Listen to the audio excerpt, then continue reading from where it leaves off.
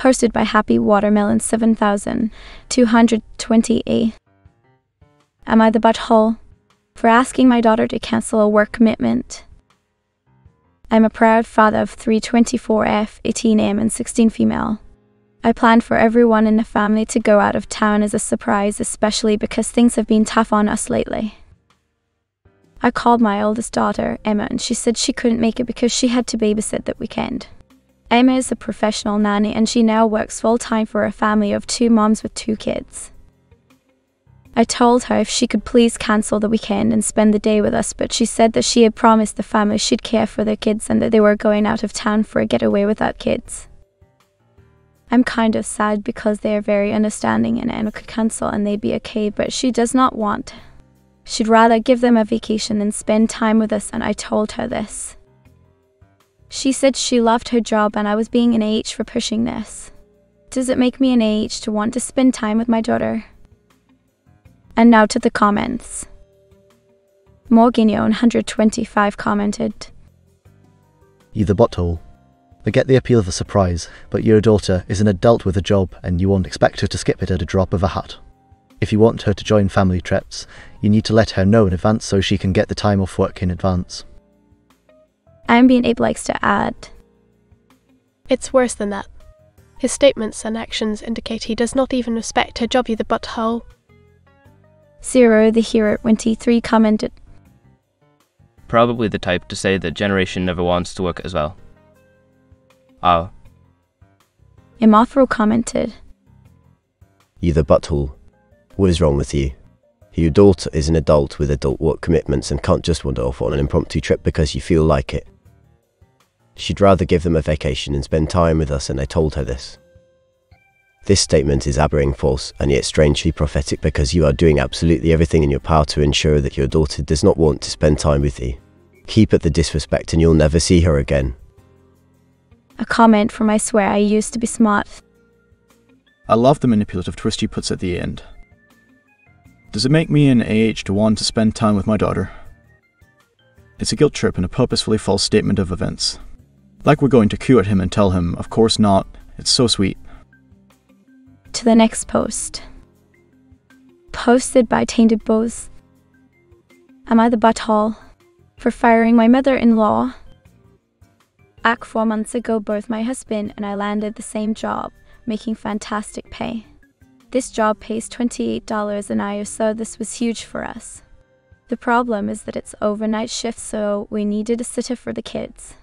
We asked mother-in-law to do so. She said yes, and we told her to pick what she felt was a fair amount for payment.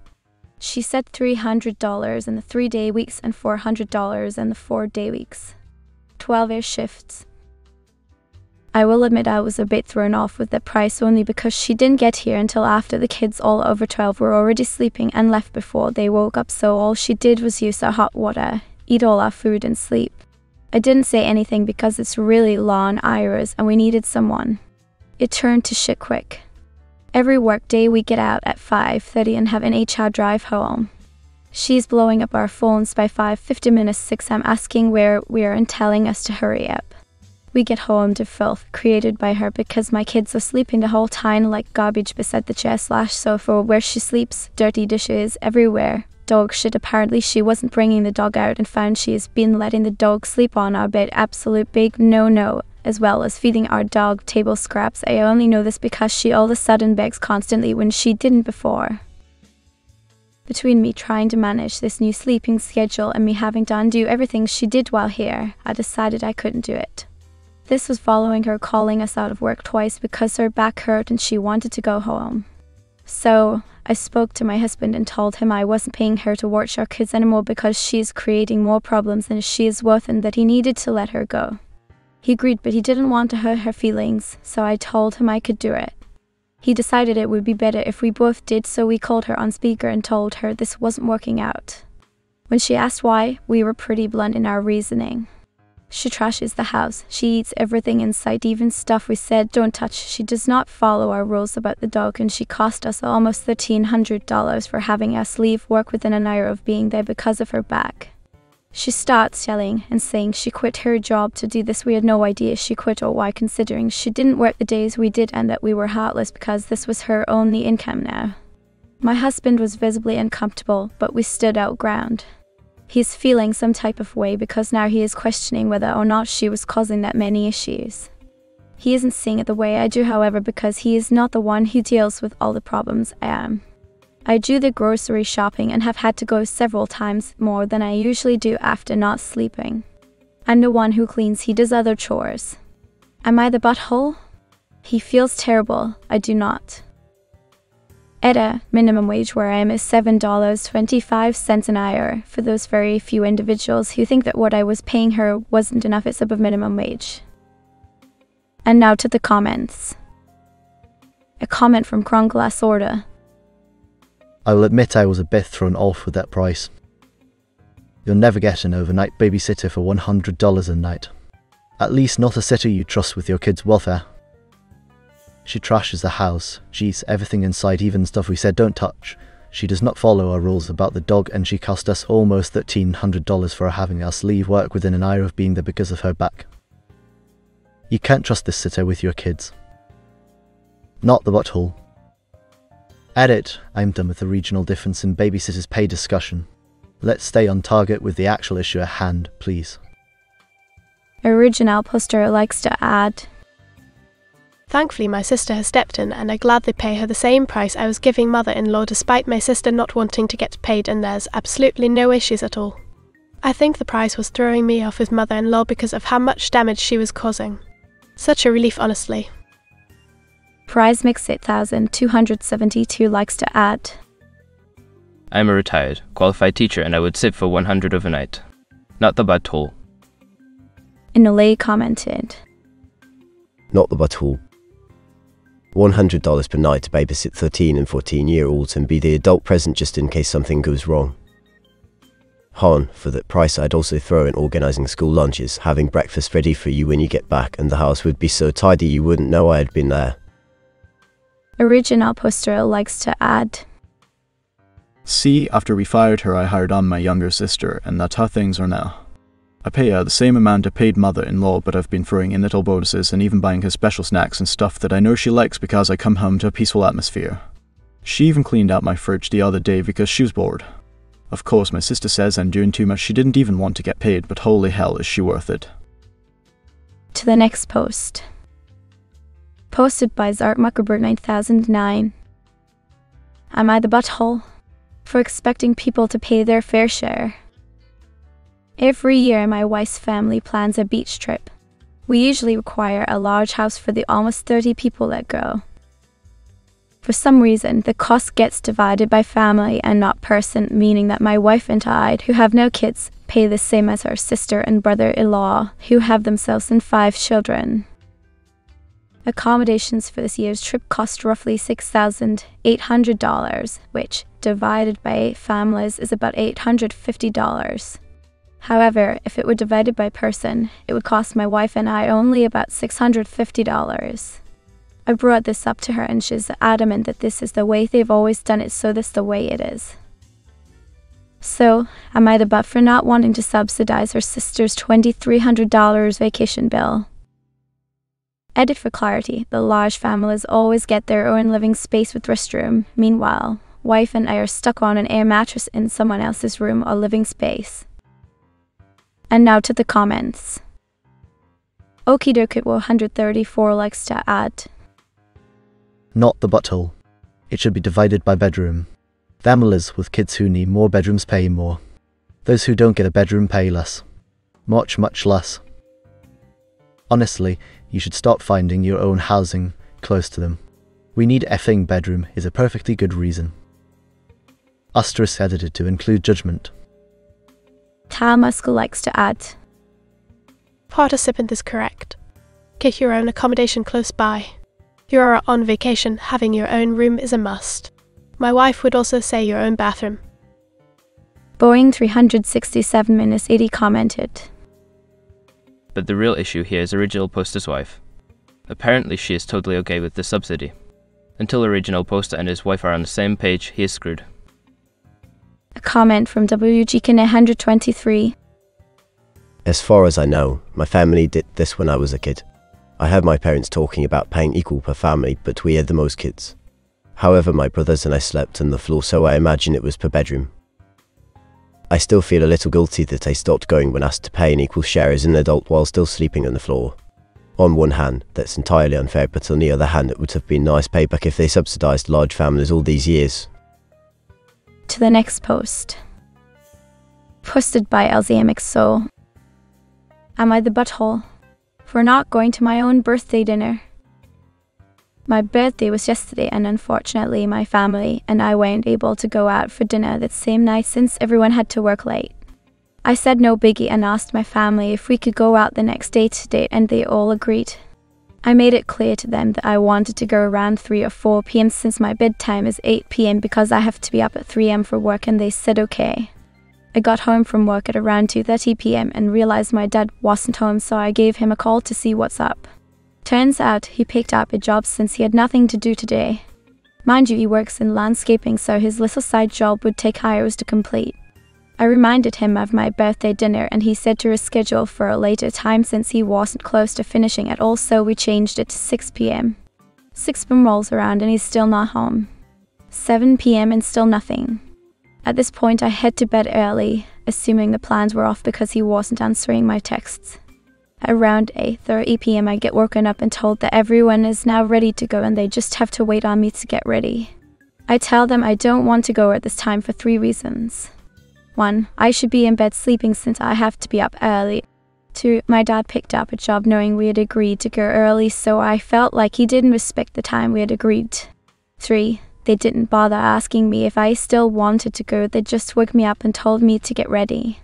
So now everyone's mad at me for throwing a tantrum and ruining dinner. Everyone was ganging up on me and calling me ridiculous when the restaurant is still open for 2 more hours, so I ended up crying and going off to bed. Now I'm thinking maybe I should have sucked it up and gone anyway, since they did get all dressed up only for me to say no, so am I the butthole? So what do you think? Share your opinions in the comments below. And now to the comments. To Sustersize2075 commented, Not the butthole. Wipe away your tears and go to sleep. Your family can enjoy the guilt party they've thrown themselves. Not your responsibility to make them feel better.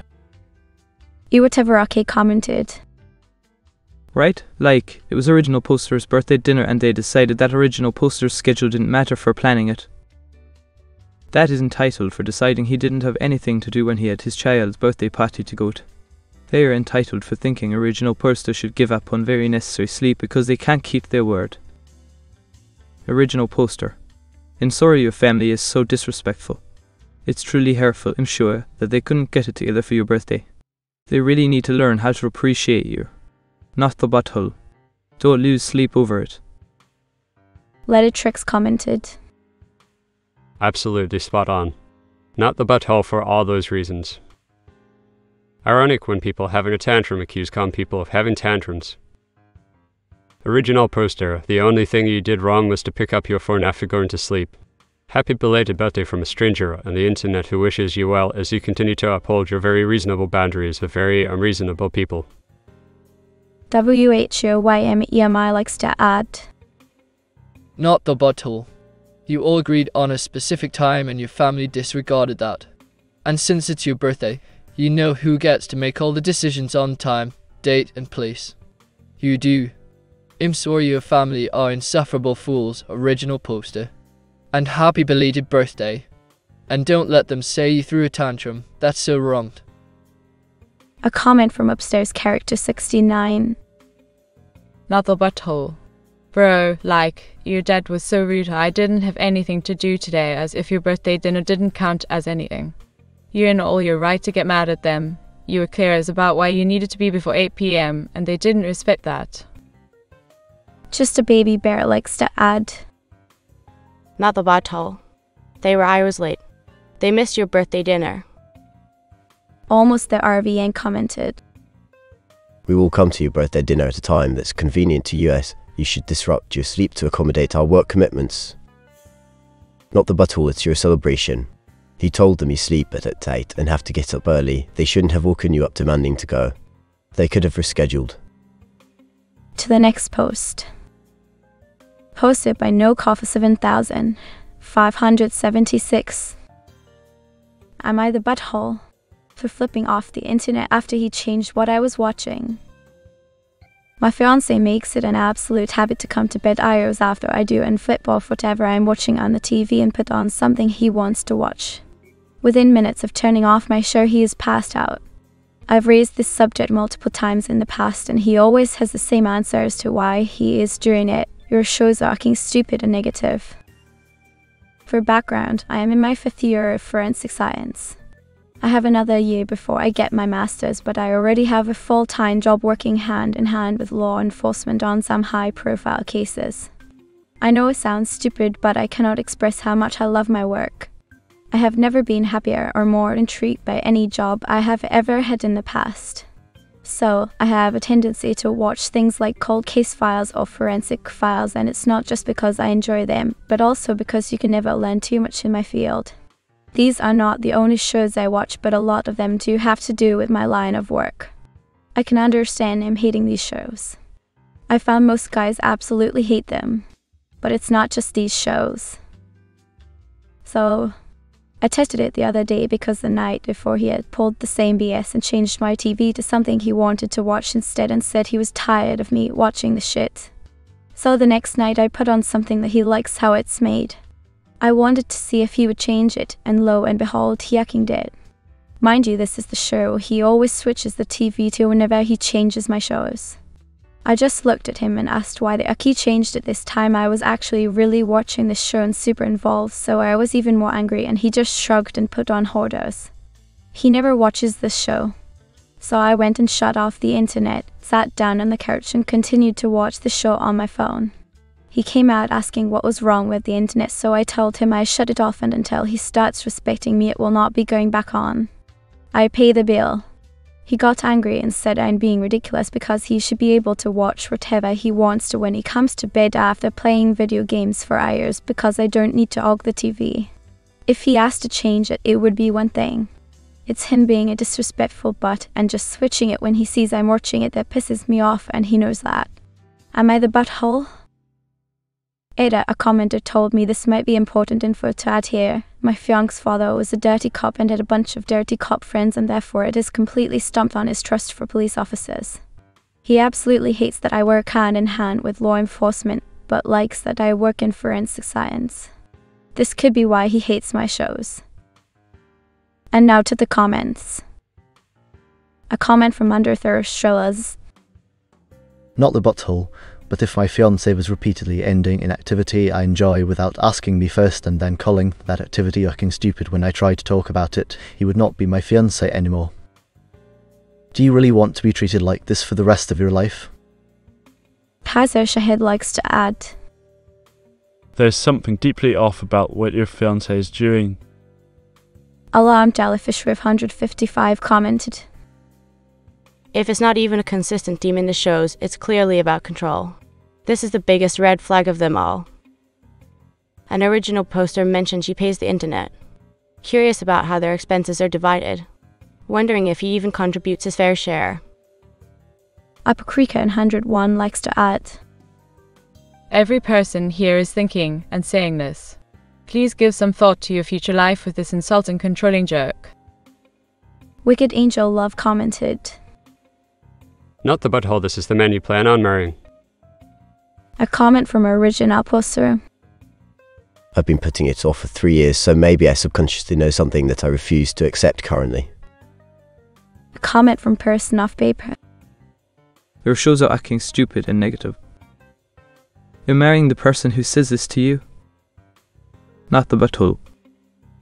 Midwest Normal commented. He's essentially saying that original poster is acting stupid and negative. To the next post. Posted by Logical Swimming 987. Am I the butthole for refusing to share my toolkit and then denying immediate service after an accident? A25 work as both an in-house and a mobile auto mechanic for a moderately sized garage.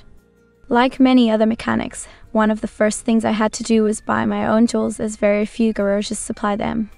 Rather than have two toolkits for in-house and mobile work, I decided to put together a single large but mobile one that cost $5,000 to make. Due to its price and connection to my bottom line, the kit is off limits to others. When it comes to why I am posting here, it all started over an oil change I did with a roommate of mine 5 days ago. This roommate was Jared, who despite being a plumber likes to do his own auto work. While working, we were approached by our other roommate Ashley, 24, female. After seeing us working on the cars, she asked if she could borrow my tools to do her tires. She explained how she watched a video and wanted to do it herself to save money. In the kindest way possible, I told her no while explaining that I don't lend my tools to anyone. She didn't like this and started going off about how I am lying, with the only real reason being that I'm sexist against women. Luckily, Jared stepped in and backed me up by telling her there is a difference between household tools and a professional's equipment. She didn't accept this and started cussing at us before storming off. The following day, things took a drastic turn with her. While Jared and I were out, she stole my tools and tried to do her tire changes. Long story short, we came back to the fire department blocking the parking lot as she had ruptured her car's gas tank. In the aftermath of this, my response to her was simple. I told her that she was going to clean up her mess and that I won't be expediting her car's repairs. This is fine until she realized that it would be at least a month until she could be seen, with the estimate being just over $1,500 excluding tow costs. Additionally, she also learned that insurance won't help her at all with this. This led to her demanding that I get her car seen immediately because she needs it for university and work. In response, I told her no and that not having her car serviced immediately is her punishment for stealing my tools. She didn't like this and complained to her friends who are alongside her, all saying that I am at fault and I'm a huge butt. Am I the butt? And now to the comments. TGI Fagin commented, Oh my, not the butthole at all, hear me? At all. What a stupid woman. She stole your stuff. You said no, she didn't care. Tools are expensive. You need them for your trade, and to be honest, no one lends out their tools as they tend to walk away. Stand your ground, original poster. Current Read commented, Right? Even if they were a cheap toolkit from Walmart, original poster would still have the right to say no. My dad had a saying, if you got to borrow a tool for something that you know you will need to do more than once, just buy it. Car maintenance is something that's needed to be done regularly. She should have gone out and bought her own instead of relying on someone else's possessions. A comment from Sanguinilohum. The thief Fafo. Not the butthole. Edit to add, did she damage your tools? Because the cost of haircutting toolkits can be thousands of dollars. I know my hubby's friend is a mechanic and his stuff is way more expensive than mine. If your tools got damaged by her, she needs to pay for that as well. Sankey Snake commented, Not the butthole. Petty, but I love it. You're not just not lending the tools to her, but no one. Fair treatment across the board, and it is professional equipment. She clearly didn't know what she was doing. She needs to learn actions have consequences. Real Wandering Wizard likes to add, Not the butthole. It is completely standard for people in skilled trades to have firm rules about their tools.